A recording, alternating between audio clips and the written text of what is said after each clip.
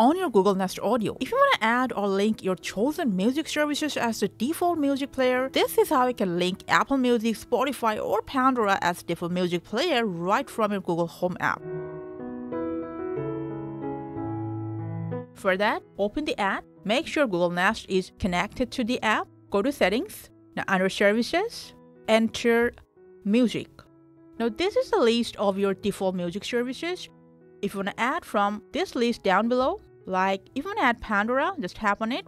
And to set Pandora as default music, just tap on Link Account. Press Continue. And then agree to the terms and condition. Finally, tap on Agree and Link. Excellent. As you can see, Pandora is added to our default music services on Google Home app.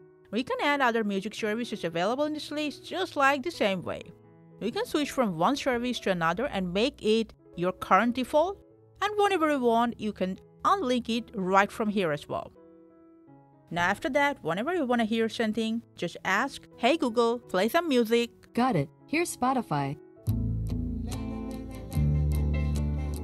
That's it. That's how you can link and change the default music services for your Google Nest Audio right from your Google Home app. Happy listening and take care.